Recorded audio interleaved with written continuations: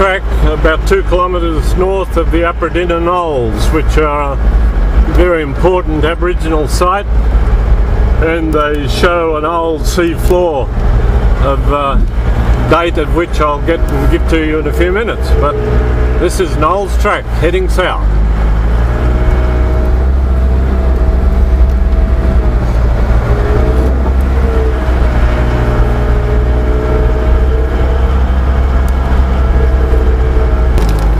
As you can see, there's bush rat colonies in the side, or there were, and the track has gradually sunk in. And one of the things we've got to be very wary of on this track is the periodic washouts that we're coming against.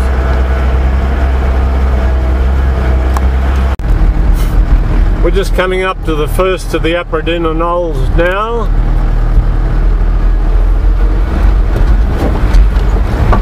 Quite a delightful walk to the top of the southern one.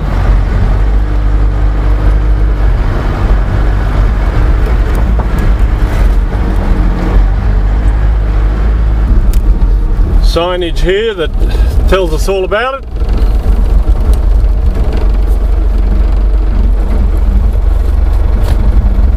Don't drive on the knolls and stick to the designated tracks. Common sense everywhere.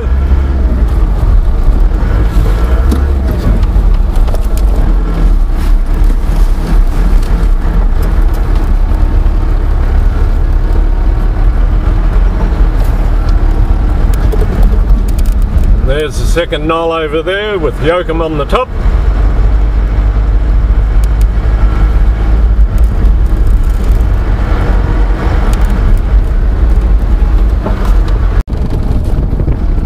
Coming into the car park area of the Approdinna Knolls.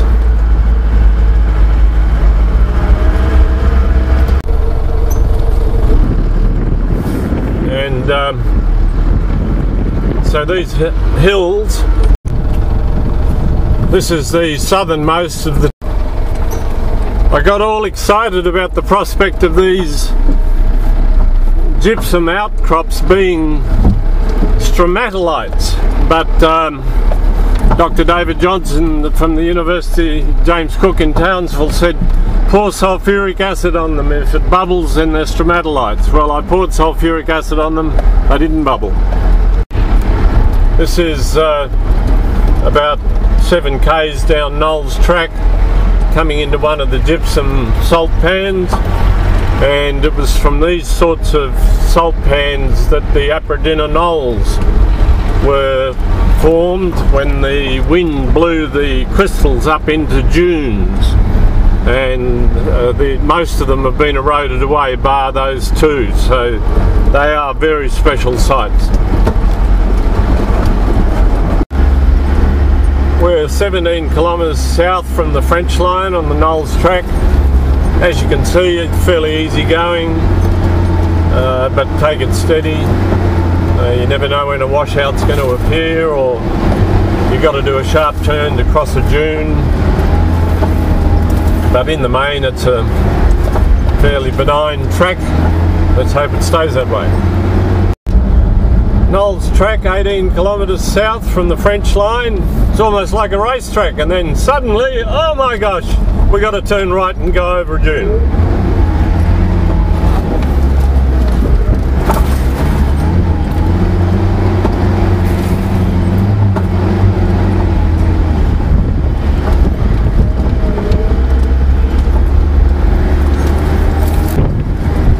Getting into the roly-poly and dune wattle country.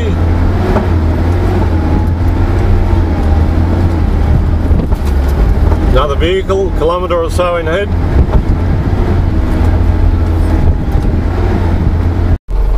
This is the vehicle we've just been following. They're going to go west now on the WAA line. We're going to continue down to the rig road. So here we go. We're on camera even. So it's bye-bye to Yoakum.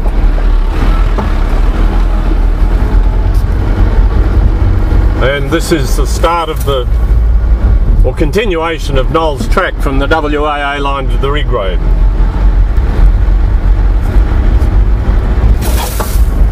7 kilometres from here to the rig road, then we turn west. We'll keep in touch with the people we just saw on the HF radio system, as long as we don't mesh up with the skeds from Alice Springs or Adelaide or Darwin. But we'll listen out anyway and have a chat then. Knolls track, about 1 kilometre south from the WAA line turn off. It looks like we'll be the first people that are down here this year. There's certainly no indication of recent vehicle tracks, so it's an assumption I'll make. And you know what they say about assumptions. One of the joys of being the first people on the track, of course, is clearing it. That's why it's always important to have a passenger on board. When you don't have gates to open, you have trees to drag off the track. This is Knolls track. We're about 3 kilometres from the rig road, and I think there's the rig road, in fact, flips off to the left here, not far ahead. So, but we've got to go down further to get onto it there. So there it is, the rig road. We turn right here and or go straight down and go left onto the K1 line if we want to go that way, but Dalhousie 281 kilometres to the right. That's where we're going.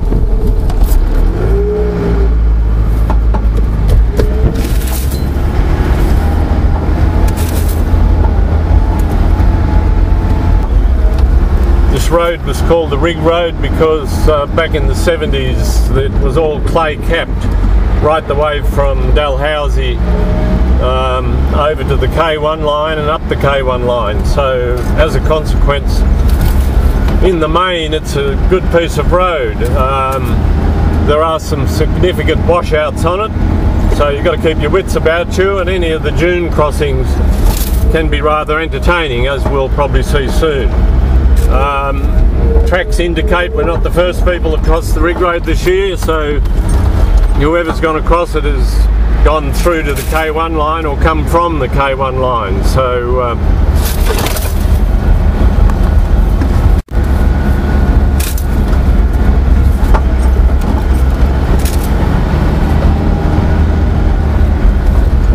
you see here some of the remnants of the clay capping, but then you've got the dunes blown in over the top of the clay cap, which mean that the clay capping is often gone altogether or is impassable in some places where the clay's been eroded down.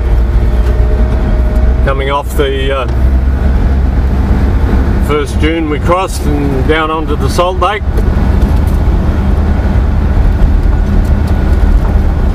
This is one of the spots where the road has, the old clay road has washed out quite badly, and the lads have developed an alternative route, but sometimes these alternative routes can probably be worse than the old clay road. But then once you get back onto the clay cap road again, it's off and running. My gosh, we're up to 30 kilometres an hour, we're 40 kilometres an hour. Veritable speedway. This is the killer parts of the rig road. You can see that's the old clay capped road going up there, and there's no way on this earth you'd get through there. You'd get hung up too easily, so an alternative road has been broken through here. We come back onto the clay capping, and you can see here where the centre of the clay capping is eroded out, so we'll be going up the left hand side on the edge of the old original clay capping. So, and then the dunes have drifted over the top, so you've got these lovely soft tops on the dunes, which are always rather entertaining. But if you go back from here to the K1 line, the dunes are about 10 times worse than that. Real killers, you really need to know what you're doing. Another dune on the rig road that you can see the old rig road is totally eroded. so we have to take the alternative route.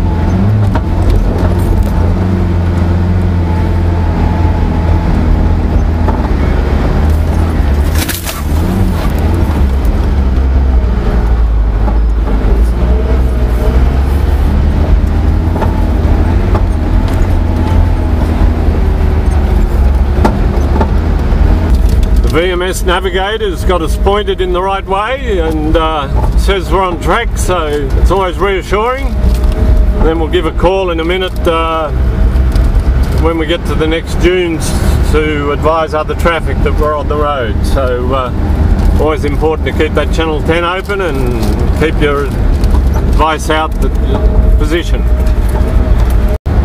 Some more of this gypsum geocrete rock exposure, either an old dune or a beach line of an old lake. And when it was all dry about, well, at least 25,000 years ago during the last ice age, these dunes were blown up by the wind and established, and in the main have been fossilised since then, but the tops are still mobile on many of them.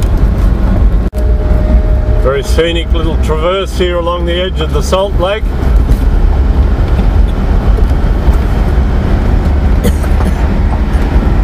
Obviously the boys that put the rig road through avoided the lakes because they were thin crusted and the rigs would have dropped straight through.